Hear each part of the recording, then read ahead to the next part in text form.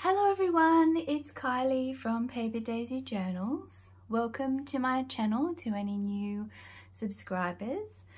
I would like to introduce you to a journal I have created. Her name is Inga, and I made Inga as a journal swap with a very talented journal maker on Instagram. Her name is Britta, and I will link her Instagram account in the description below because she just makes the most beautiful creations. I'm always inspired, and Britta made a journal on Instagram. It was her Just Because journal and I complimented her on how amazing it was, and Britta asked if we could do a journal swap, and she would give me that particular journal and I would make one for her, and of course I said definitely yes.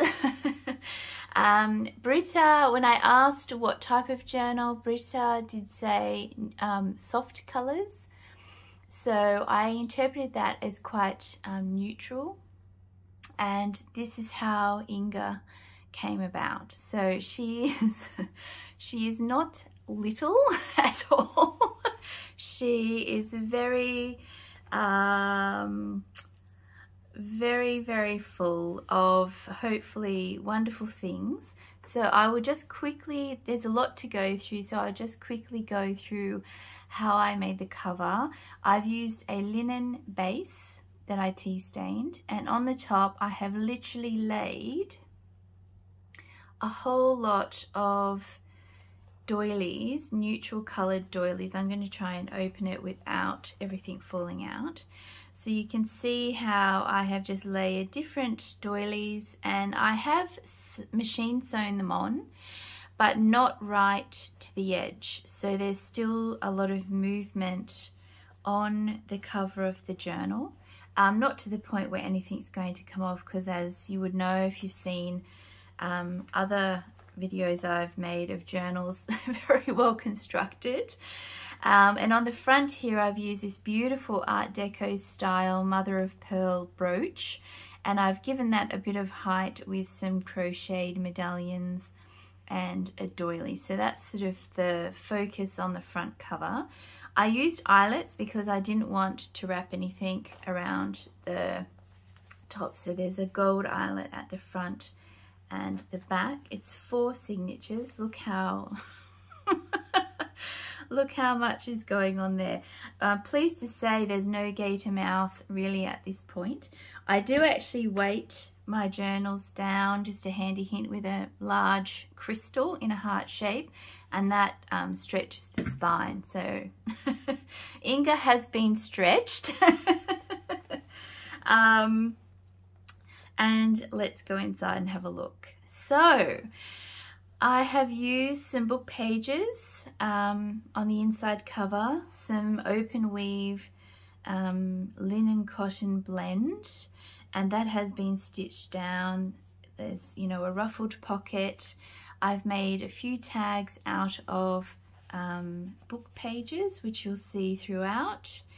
And I've tried to use, as I said, neutral colours. There was only the slightest pop of other colours. But here, my mother has actually helped me cut out a lot of these tags, which has been lovely. That's a wax seal. This was part of a doily that had a decoration on it, and there was a plain bit, but this was so pretty, so I just sort of stitched another piece of doily on there. That's a embossed handmade paper tag that I've just slipped in there, and that's on an original French document. Some Edith Holden, so that's just part of a page, and I coffee stained and sort of blobbed coffee onto the paper, and I put it in the sun so it didn't have that residual sort of coffee smell. But there's a little owl on a charm. I love the sound of those, because Britta has a lot of sort of grunginess in her journals, very nature themed, so I sort of tried to go with that making Inga. I'll just show you here. I've just extended that ruffle there and added a little bow charm at the bottom. I'm really hoping to stay in frame. But Inga is big. Here I have, there might be a lot of this holding up to the camera. I have hand stitched Britta's name onto a heart. This is a little pocket. I'll just get a tag. That's a little pocket there.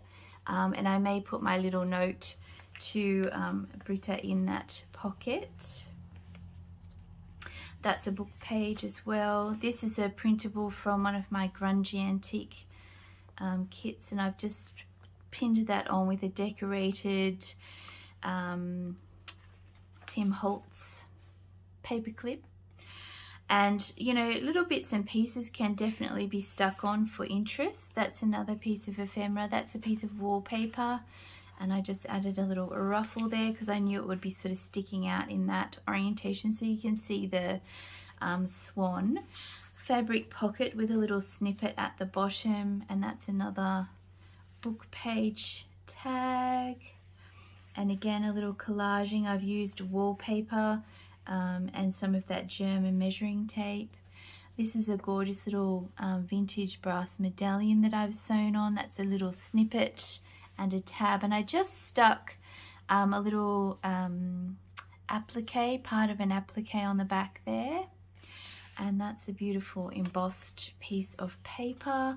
And this was one of those doilies that is quite sort of frilly around the edge, which is often quite difficult to sort of put in a journal, but I just sort of stretched it tight and sewed it as a corner pocket because it's quite weighty, so it holds things in it. This is from one of my Grungy Antique pages. I just cut the bow out. This is a doily that I have stitched on, and that's another piece of ephemera with just a little element on the edge sort of poking out there to sort of add that layering. Some tissue paper, and that is a little envelope. I haven't put anything inside it. And that's another medallion. Here's one with a really gorgeous little dangle on the side, and it just looks so cool hanging off the bottom. Part of a handkerchief, and that's just a book page that I've added a few things to make it interesting, and tucked that in there.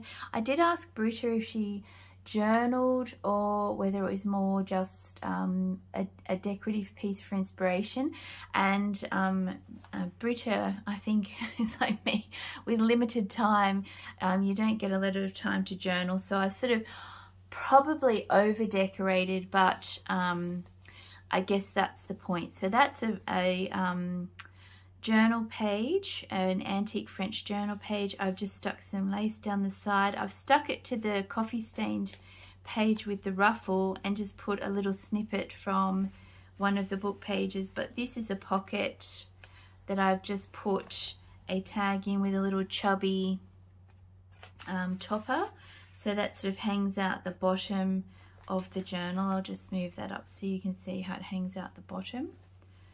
And I've also used washi tape just to sort of cover up the stitches and add an interest onto that page. That's a stamped tea bag that's been opened out, and I have a little brad at the top there and a mother of pearl button. And I did stitch that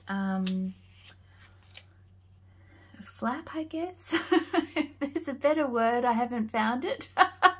I've stitched that down so it becomes like a tuck spot, and that's another piece of ephemera from my antique kit, and I've just sewn some edging along there because I knew it was going to be sticking out that way. In the middle of this signature, I have stitched a piece of doily over the top of the tuck spot, so that's another piece of ephemera in my Grungy Antiques kits, and I've just put a little gold edge on the top there.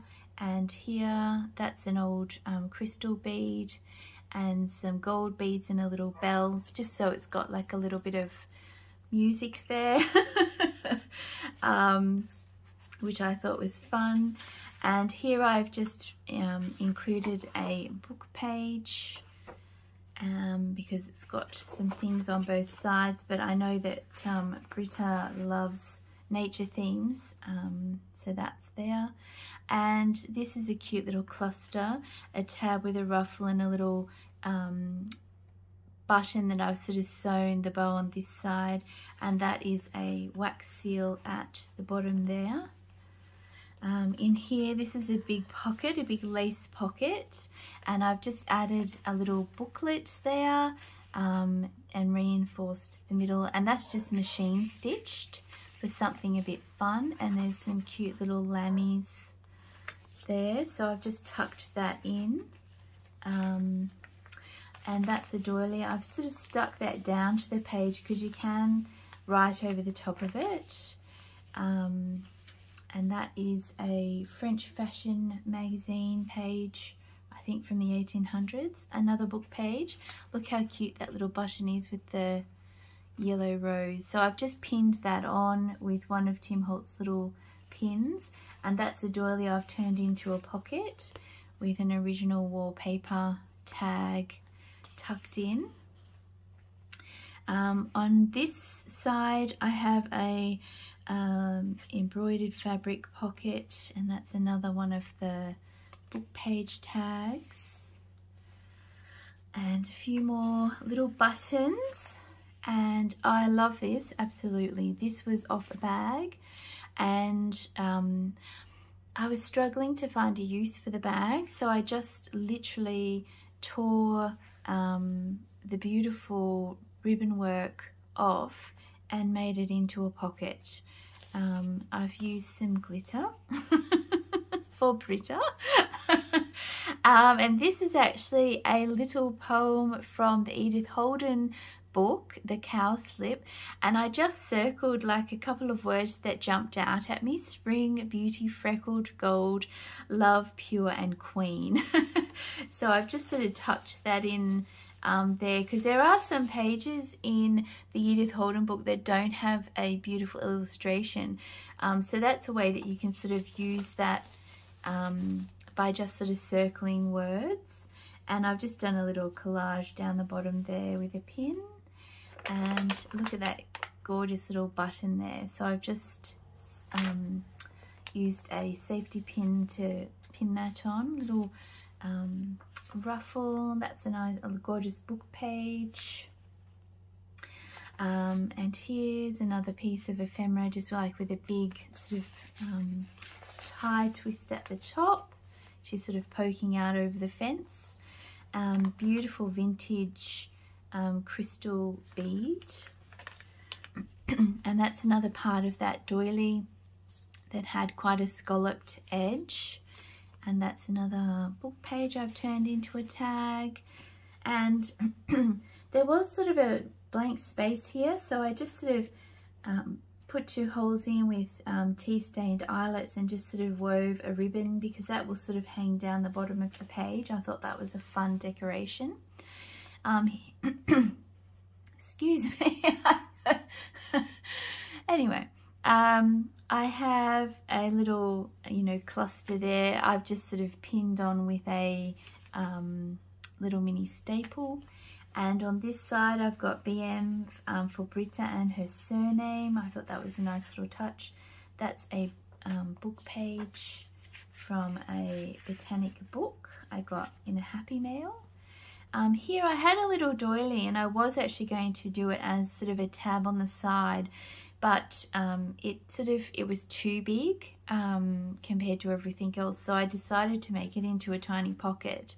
And normally I avoid that because then I have to try and make a tiny tag, and it all seems, when you've gotten this far in your mind, it all just seems a bit too much, but I did manage.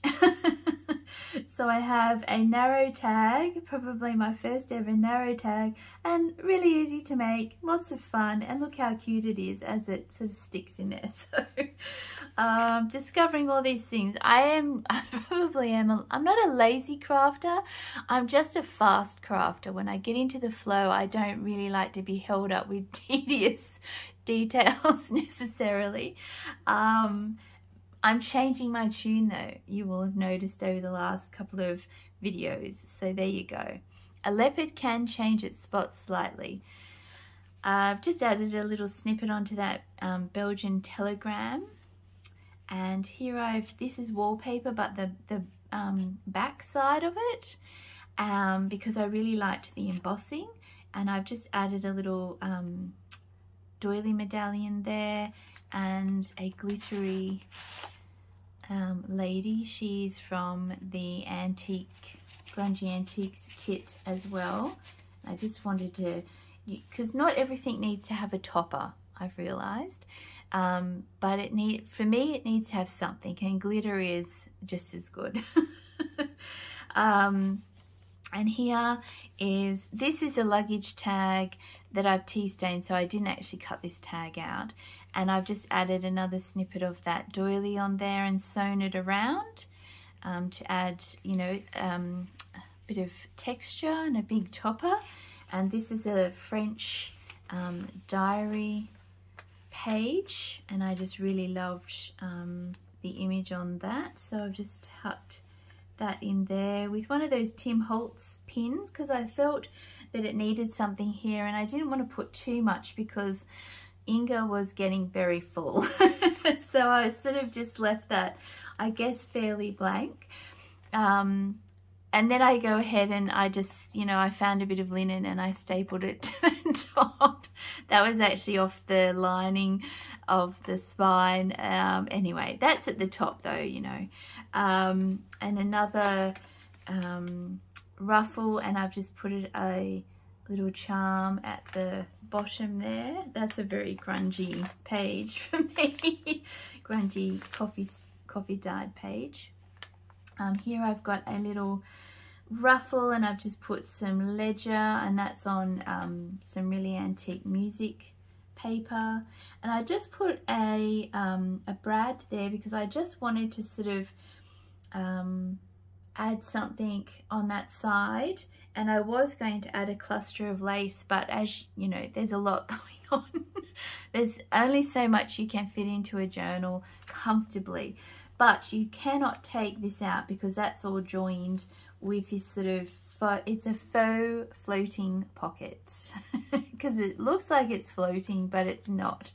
However, the tag does come out, and I just had a little snippet from a book page, so I just ruffled that up and inked it, and I just sort of love that. Didn't want to put anything on the top. Beautiful embossed piece of paper that Britta can use maybe to decorate the journal, and you know, just some layering there. This is a book illustration. It's double-sided, and I've just sort of pinned that on the back there. In here I've put another booklet. This is sort of like a cascading one, I guess. It happened accidentally because I wanted this part to stick out. So for that to happen, this part ended up being shorter, and then I just sort of went with it. So sometimes things can happen naturally, and there are a few people doing sort of cascade journals which would look absolutely spectacular. So that's my little lazy take on a full journal of cascading pages. Here I have a little crystal that I have stitched onto that tab top, and I've just stapled this here, so there's some hidden journaling space, and it just sort of adds interest as well. This is another pocket that I made out of half a doily, and I did a floating pocket here, and instead of sticking the sides down, I just stuck some of that tape all the way around, so it's sort of open there. And I just, you know, did something very simple on that tag, just stuck a snippet on it and stuck it in, and then just put that at the bottom, so that was sort of sticking out, and that's kind of sideways, so there's a lot of layering going on just in that spot. I've got a lot of favorite pages in this journal, almost all of them. So I really, really hope that Britta loves the journal. I did sort of make this tag with that centered at the bottom, and that's just tea stained, and a book page. And at the back here, I just wove the closure through the doily so that it would still sort of stick out. So on this side I didn't do that, it's kind of ruffled it in, but I think that looks all right. So that is Inga. I went as quickly as I could without being breathless. And yes, so I really hope that Britta loves her journal, and thank you so much for watching. Bye.